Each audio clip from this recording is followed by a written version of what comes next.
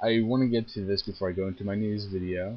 I'm going to be hopefully going to the Rutgers meeting thing that has Obama coming. I'm going to bring my camera hopefully and get some footage and do some shit for the videos and stuff. So hopefully I'll be going to that. I just gotta find out where they're meeting, and then I just gotta ask my friends if I can go crash at his house, because I'm not sure.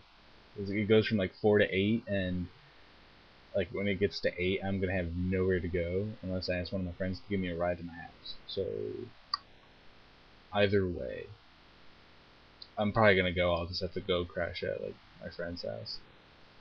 But let's get into what I now call tensions in Tehran. And you can figure out what that means or what that spells out. So Iran is now has freed the 8th of 9 British embassy workers, employees, that have been detained by Iran. Last remaining detainee, an Iranian, is the embassy's chief political analyst. He has been charged with acting against national security. Gordon Brown, who's the United Kingdom's Prime Minister, described the continued detention as unacceptable and unjustified.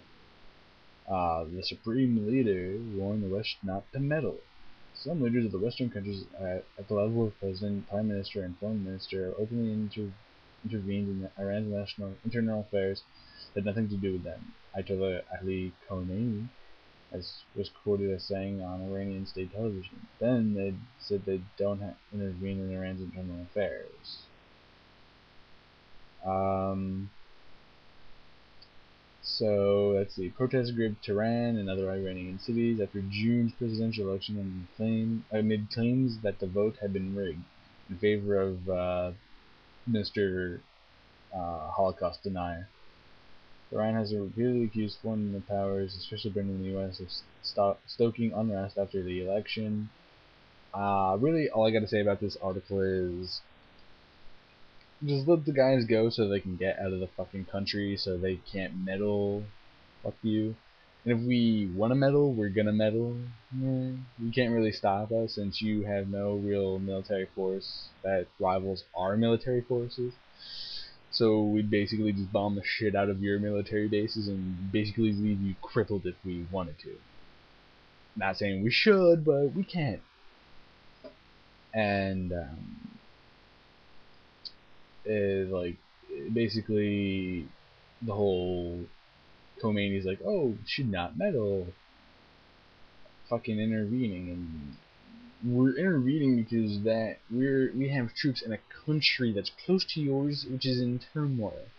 And I don't get how you can claim that we are stoking unrest in the fucking country that you basically rigged an election in, and people are going to be a little bit pissed off when their votes don't get counted.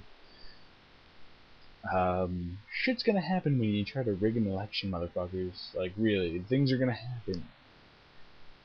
Except in America, where people just silently accept everything. But in Iran, people fucking riot.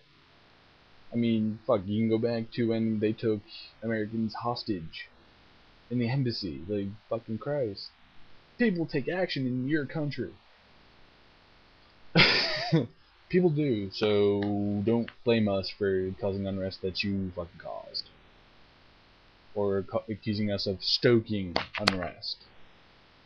When you're the motherfuckers who fucked over their own countrymen, so it's your own asses on the line, not ours. And that's pretty much it. I'll put a link in the description so you can go read the full article. I'll just give you an overview of what I read. But go there for the full article. There's a video, and give